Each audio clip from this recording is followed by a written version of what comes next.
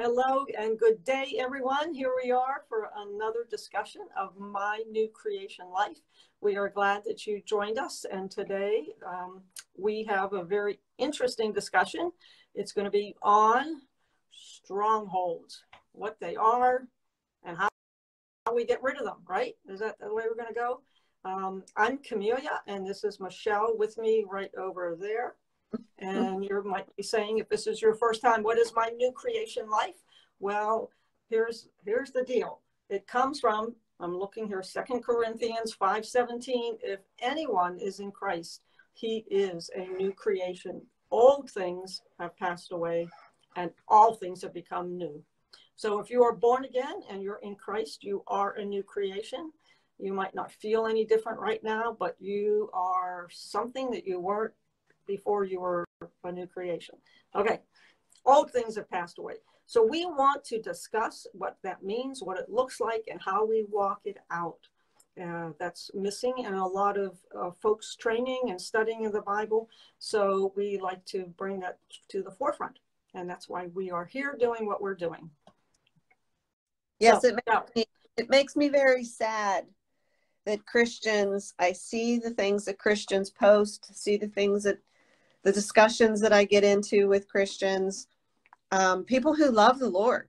I'm not, disputing that they're born again or saved or whatever. They love the Lord, but they are not walking in the fullness or even trying to understand any of that.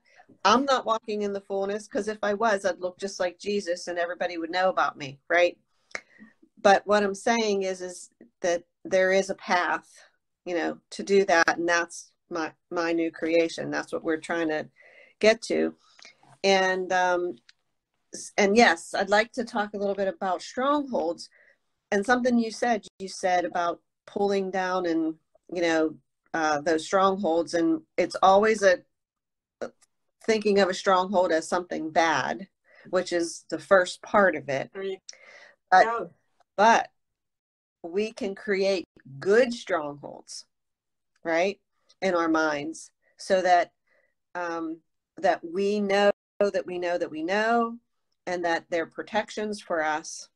And it's, so there's however the old strongholds, the bad strongholds were made, is the same way that you can build up good strongholds. So we're not going to be able to get through all of this in a half hour. But what's a stronghold? Okay. Let's start there. Yeah. Yes. You have some scriptures for me too, right? Yes. So I want to start in 2 Corinthians 10, 3 through 5. 2 Corinthians 10, 3 through 5. All right. So I'll read that in the King James. For though we walk in the flesh, meaning, carnally in our bodies, we do not war after the flesh. For the weapons of our warfare are not carnal, but mighty through God to the pulling down of strongholds, casting down imaginations and every high thing that exalteth itself against the knowledge of God, and bringing into captivity every thought to the obedience of Christ. So a stronghold is something that was, when I think of a stronghold, I think of a fortress or a castle. Okay, something with big, thick walls, right? That is built up in your mind, it would be a topic or a doctrine or a teaching or a belief that isn't necessarily biblically true, but it's been there for so long that it's taken a hold, and it's like a fortress in your mind. And that sometimes, no matter what somebody else says, even if they're reading the Bible and absolutely refute that stronghold is so fortified. It's such a strong tower that you really have to chip away at it and to make it fall, right? you have an So, example? yeah. Yeah. So we're big on healing. We know that healing is for today. We know that Jesus still heals.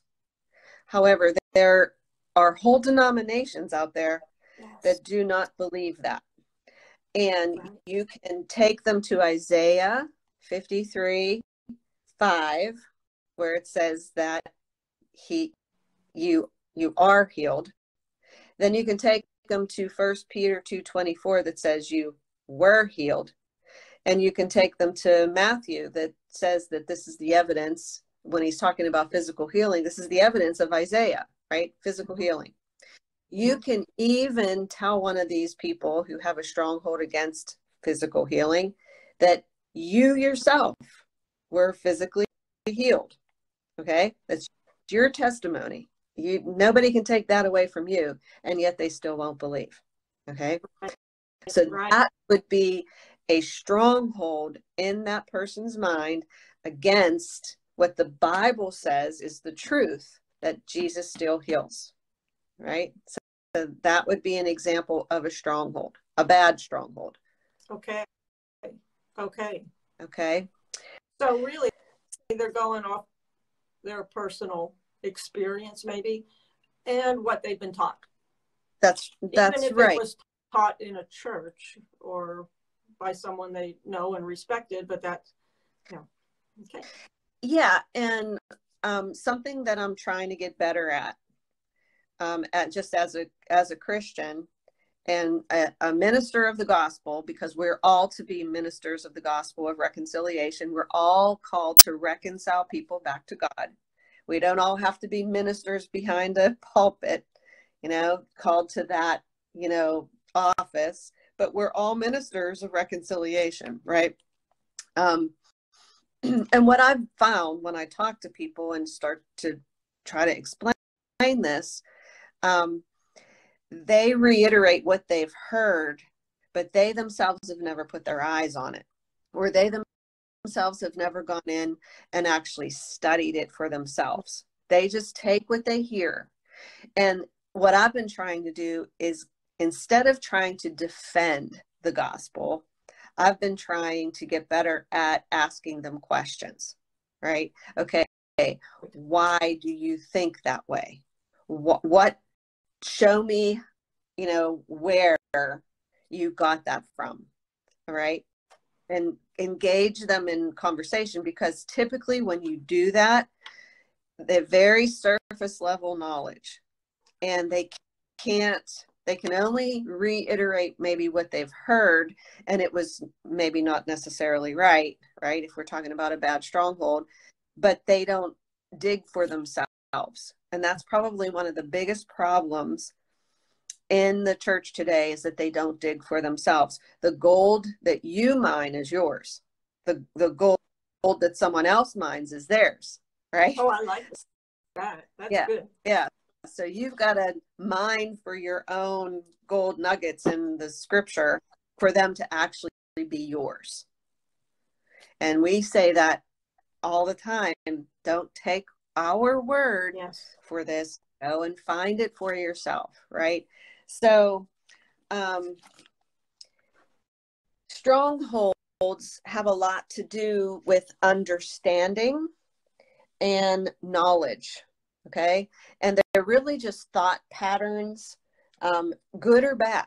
They're thought patterns, right? It's how you think about something because you were taught and because you took that as truth, and then you've built it up, and maybe you've experienced something that sort of aligns with it because your understanding was wrong, right?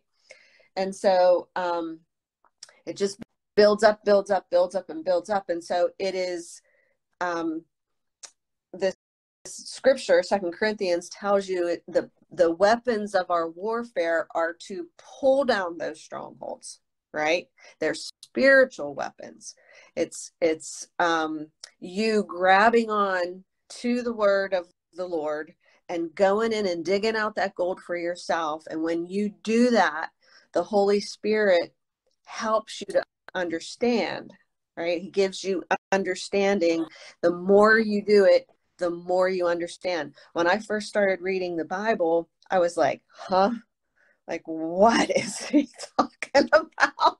Like, I just don't understand this at all. And here and there would be a couple little scriptures that would grab me, like I wouldn't remember them, like to say them verbatim, but the thought process, or like the whole, overview of what the scripture was saying would stay in my heart, right? And that's how he started working with me. And just like when you start an exercise program, Yes. At first you hate it. It don't hurts. What's that? It hurts. It does. It's like you have to force yourself to go, right? You got to force yourself to go. Like, when I'm done here, I'm going to force myself to go downstairs and get on the exercise bike, right? I don't want to, but I'm going to. All right. It's the same thing with the word. You force yourself at first to read, and you force yourself and you ask for understanding. And as you do that, you start to understand. And then that starts chipping away at those strongholds. And it starts highlighting the strongholds that you have, because you'll read something and you'll be like, wait a minute, that's not how I thought about that, And so that's how he works. But we've got to be open to that. We've got to, be listening for that. A good exercise that I don't always do, but I think this is a good thing, would be to, before you read the Bible, you just say, Holy Spirit, thank you for giving me the understanding of what I'm going to be reading. Thank you for the knowledge of this. Thank you for helping me to apply this to my life, And the other thing that would be really good is that you read very slow. You read each word. Every word. Yep. Because every word matters. The tenses, I think we talked about tenses a few weeks ago, right? The tenses of the word, things that the actual words that were used, it's really, really important. And anyway, that'll be helpful in taking those strongholds. I'd like to tie in Mark 4:13 through 20 into this study. So we were on 2 Corinthians 10:3 through 5, which we're going to go back to and study that a little bit more. But I want to tie in Mark 4. Mark 4 is the parable of the sower. And really, and I think before, to me, it should be the parable of the soil, because it's talking about people's hearts. It's not really talking about the sower that's throwing the seed, right? It's talking about the receipt of the seed, which is the heart. And he says, this is Mark 4:13. He says, this is Jesus. He said unto them, know ye not this parable? How then will you know all parables? How will you know anything? How will you how will you even understand anything else that I'm saying if you don't understand this, right? And so he explains all of the different soils of the heart. There's 4 different soils. And he talks about how the word that is given is immediately stolen by Satan, or the birds. The birds are Satan, right? It's immediately stolen for a couple different reasons. But that's a really good parable to study in conjunction with strongholds, because that soil of your heart has got to be open to the Holy Spirit's teaching and guiding you. And if you read something in the scripture, and we've been saying for weeks and weeks now, the first thing is this word has to be the final authority. Right. If it's going to be effective in your life, it's got to be his word, final authority, no matter what. Okay. Whether that's experience, whether that's something someone's told you, whether that's a teaching that you heard, whatever, the word supersedes all of that, right? So if you read something and it goes against something that you have in your mind, a stronghold on something, you've got the soil of your heart has got to be open to saying, okay, I've decided that I'm going to judge God faithful, meaning I'm going to take what his word says, okay, and I'm going to act on that. That's faith, judging God's word faithful. Well, then if his word says this and I think something different, I'm wrong, not him. Yes. And so that's where you start breaking and chipping away. The duality, though, here is that you don't just think it. Now you've got to take action on it. Okay. You can't just say, okay, yeah, that's right. I see that. Okay, that's not how I've thought about it before. Okay, I can think about that being right, but then never change your actions. Okay, that's not renewing your mind, right? You're Right. mentally agreeing and mentally assenting to something, but until you actually act on it, that is not renewing your mind. There has to be an action associated with it, just like faith. There has to be an action associated with it. There's something else I wanted to mention here. So if we go to Colossians 1:10, talking about actions and, acting that out to do a renewing of your mind and breaking down strongholds. Colossians 1:10 says that you might walk worthy of the Lord unto all pleasing, being fruitful in every good work and increasing in the knowledge of God. So if we break this scripture down, we've got to look at this and say, okay, this has to be God's will, right? Don't be deceived, people, that we don't know God's will. We know God's will. It's his word, right? Right. His will is not mysterious. Correct. That's right. It's not. He's told you. So his will, if I read this right, that you might walk worthy of the Lord unto all pleasing. Okay. So his will is that you walk worthy so that he's pleased, being fruitful in every good work.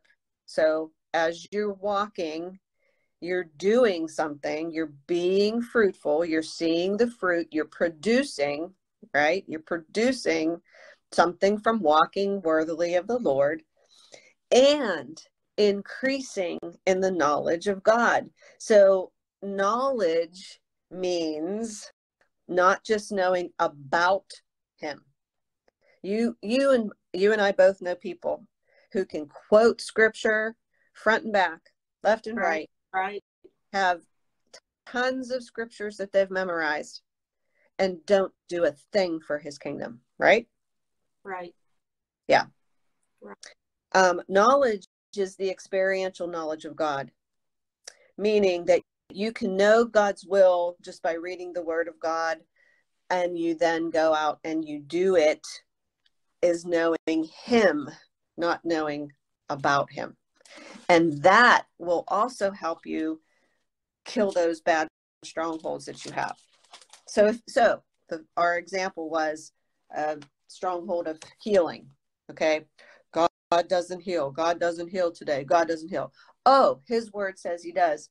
Okay. Now what is my response? My response is, all right, well, it says he does. So what, as a Christian, should I do? Oh, well, Mark says, believers lay hands on the sick and they recover. That's his command. You don't have to be led to do something if he's already commanded you to. So you don't have to be led by, oh, I'm waiting to see who he wants me to touch. No, if you see somebody sick and they they look like they need help. That's your leading. They look like they need help.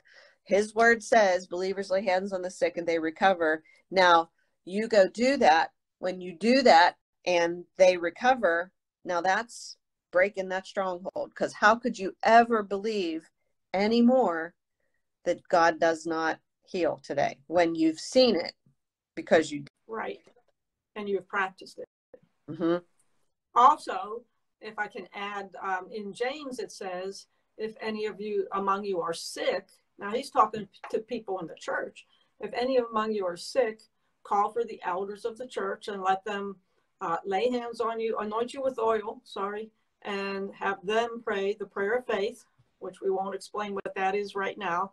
And your sins will, and then your sins will be forgiven and you'll recover.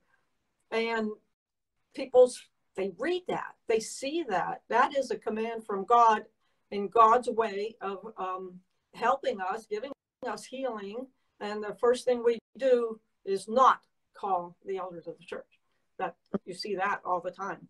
I don't know many churches that even practice, calling the elders or even having a time for healing during their service.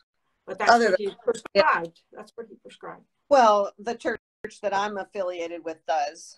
I don't know that they necessarily use oil unless the person asks for it, because you don't need the oil. It's just that was for, so James was for baby Christians who maybe need the touch of something, but it's not wrong to do, obviously. I mean, baby Christians or carnal Christians that need to have that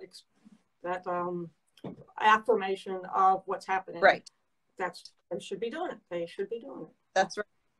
So, so there is in the new creation, and I hope people who have been watching all of these are starting to see a thread here of you've got some skin in the game. You've got some things that you've got to do in order to grab onto the blessings that he's already died for all these blessings that you have. You get the great inheritance of the blessings. But there is something that you have to do, like we talked about before. If you were, a relative died and left you money, you've got to put a demand on that. You write a check, which is a demand note, right, for taking out. It's the same thing. You've got to understand what you have and then how he told you to access that. And anything that's against that, you've got to stand against. You can't just believe everything that you hear or have heard. If it is not serving you, if it's not serving God, if it's against the word of the Lord, it is wrong. It's wrong. I don't care who told you. Don't care. If it goes against the word of the Lord, it's wrong. It's wrong. And you cannot be effective in the kingdom unless this word is what you do and say. It's your lifestyle. You don't go against it. People talk about the Antichrist, right? And they think of that as a person, right? And I guess it is at some point in time it's going to be. But anything that goes against the word of the Lord is Antichrist.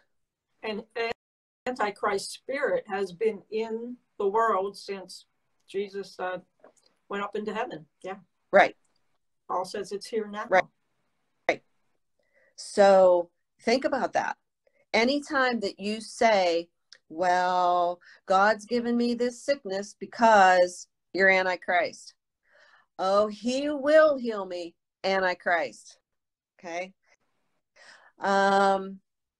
He's teaching me something through this, Antichrist.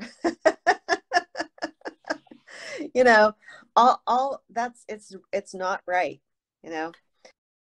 So that's part of pulling down those strongholds. Is a big, huge part is saying, okay, I am going to decide here and now that this word is the truth over my life. And if I come up against something in the word that is totally contrary to what I've always believed, now I'm going to do my due diligence and figure out how I can kick that stronghold out of my mind and bring my thoughts into captivity, okay, to the word of the Lord. And that is something you do. You don't say, oh God, please take this thought out of my head. That's not how it works. He gave us weapons. He gave us the formula to do that ourselves, and we need to do that. Correct. Absolutely. Correct. Absolutely. Yeah. And it's even not just what you believe, it's what you've experienced. You're going to read a lot of things that go against what we normally experience in this day and age, and you're just going to not be able to reconcile that. But there are people that have experiences just like what's listed in the Bible. Yeah, they walk in divine health. They do miracles on a daily basis. And if your life doesn't line up to that, that's just something that you can attain to. You can study towards. You can contact us and we'll get you more information. And not to say we've arrived at all to any of that, but we do know people that walk in greater, what's the word I want?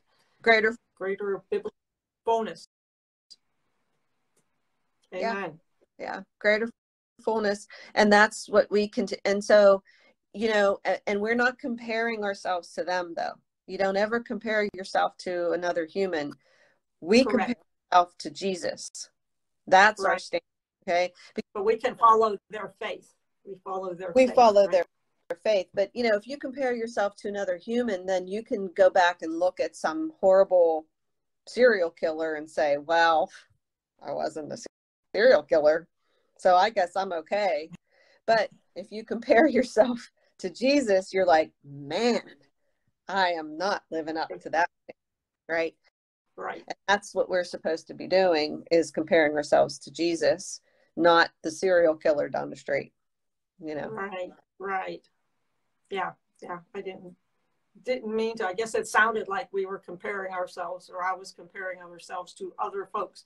But I like to see people that are walking where I attained to walk, and not that, oh, well, the Apostle Peter did all this stuff, or Paul, and that was back then. But no, there are Peters and Pauls today doing wonderful things. And you know what, too, Camille? It's a shame that we look back on like the generals of faith. I don't know if anybody who listens to this will know what that is, but the generals of faith were people that really, really walked worthy of the Lord, and we're seeing all this stuff. We look back on them and we say, wow, that was so great. And isn't that a shame? Isn't that a shame? Because every Christian should be walking like them.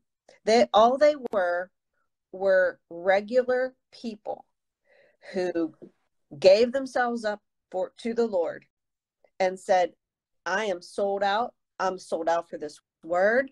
I'm sold out for you, Jesus. I believe everything, and I am going to do this whether I look stupid, whether I get arrested, whether my family likes it or not. I don't care. I only care what you say, and I'm going to do what you say. And it cost them something. It did. It does cost. Yeah. We're told to count the cost.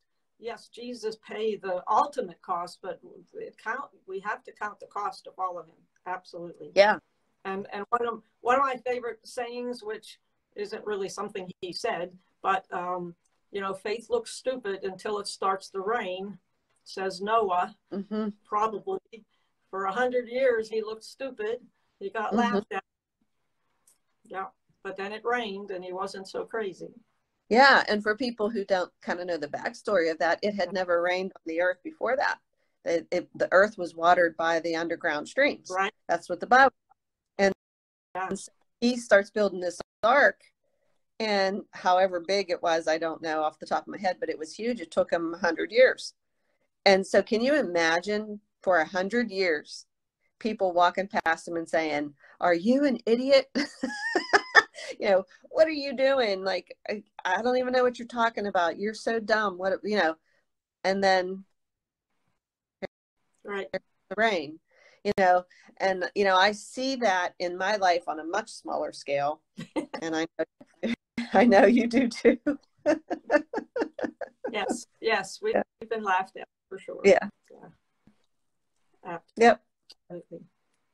But sometimes they come after they laugh and say, "Could you pray for me?" Or "Can you explain this to me?" Or, yeah. And it's all, but that's what we're here for. We don't take offense. That's another scripture. You know, when you die to self, doesn't matter what people say or do or whatever to you, because you're dead in Christ. Right. And it's Christ who lives in you. You were purchased, you know, at a price. He paid that price for you.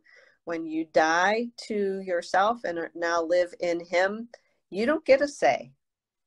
Yeah. If you are offended, then you're not dead yet. That's all the right dead yet. Yeah. Or you've resurrected and you got to put that down. So my question is, since we're almost at time, or we are at time, so what do we have for homework for folks about their strongholds? What would you tell them to do from this? We'll talk next week more about strongholds. I know you have some more scriptures. Mm-hmm. So is there a takeaway for them? So I would say that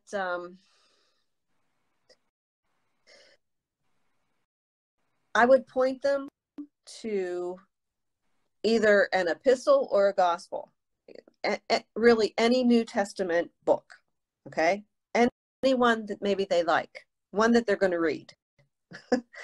And point them to that and read it slowly, and then see if there's something that is said that causes you angst, that causes you to say, wait a minute, what did that say? Okay. Mm-hmm. Mm-hmm. You know, or if you're that person who truly does not believe that healing is for you or that it is from God or whatever, read through Matthew and look at every single time that Jesus healed, every single time that he walked into a town and healed them all, okay? And go try to find something that says that he didn't. And if you think you find something that says that he didn't, I would ask that you bring it as a question to us so we can address it. Yeah. Okay. Yep. That would be it. Okay. Anything else before we take off? No. Nope. Okay. Nope. I hope whoever asked about this, thank you. Whoever was watching and said, I would like to know more about strongholds, that we, you know, we relish those questions, and, you know, we want to help. So if you have questions, please, you know, post it here for the fact, so that we can discuss that so that you get a better understanding. So thank you, whoever that was who said, I'd really like to learn more about strongholds and how to get rid. And we'll do part 2 next time. Yes. Okay. All right. So in closing, we just bless everybody that's listening to this. Thank you for showing up or listening after the fact. And we'll be back next week for My New Creation Life on Thursdays, 4 p.m. Eastern Time. This is Camille, and that over there is Michelle. And we thank you for watching. Be blessed. Thanks. And the kingdom of God has come near. When 2 or 3 are together, there he is in our midst. So give us some comments, some feedback, and have a great week. See ya. See ya. Bye-bye.